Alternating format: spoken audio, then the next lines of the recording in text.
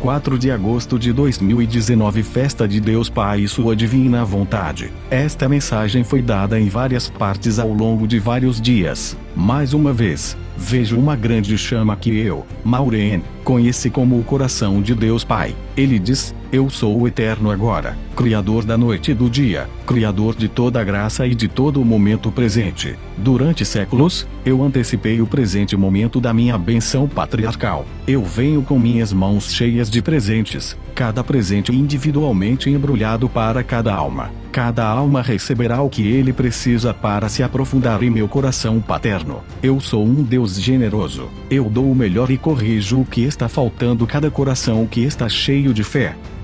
Eu sou o Pai de todas as idades. Estes dias em que você vive são sem precedentes na atividade maligna no mundo. Satanás se esconde por trás de títulos e posições de autoridade. A maioria dos meus filhos não o procura. Eles não o reconhecem ou sua agenda, que é sempre almas. Muitos involuntariamente cooperam com seus planos. Outros ainda uniram forças com ele intencionalmente. Aprenda a reconhecer o mal em formas de entretenimento, códigos de vestimenta, relacionamentos e prioridades. O que não é de mim é contra mim. Qualquer coisa ou alguém que desencoraje a oração é um instrumento de Satanás. Eu não vejo importância mundana, mas sim amor no coração. Tal coração prontamente aceita a verdade dos meus mandamentos e os obedece.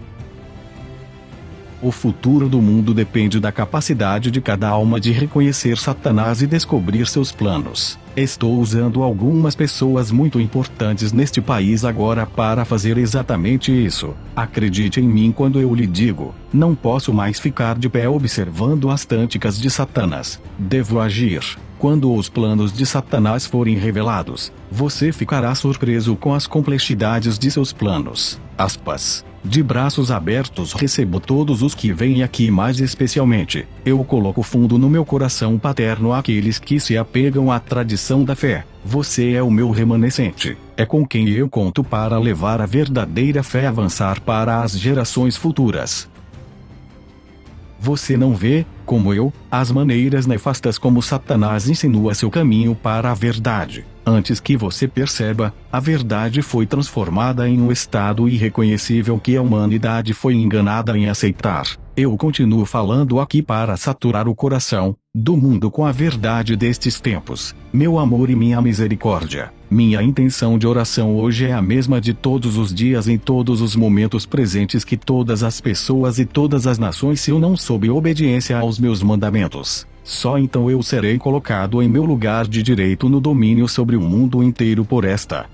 Minhas palavras para você hoje cairão em alguns corações que estão abertos à verdade. Alguns corações se abrirão e mudarão para aceitar a verdade. Outros corações permanecerão firmemente teimosos e selados em erro. Eu venho para influenciar escolhas de livre-arbítrio e traga mais corações ao longo do caminho da justiça. Eu criei cada um de vocês para que você pudesse ganhar sua salvação. Aguardo o dia em que eu possa trazer você para o céu comigo. Maureen diz: eu vejo uma grande mão estendida sobre todas as pessoas no United Arts Filho. Deus Pai diz: hoje, posso dizer-lhes que, desde o início dos tempos, eu ordenei que esta missão fosse presente no mundo durante esses últimos tempos. Esta missão é minha divina vontade. Eu sei o que cada um precisa e eu sei o que cada um quer.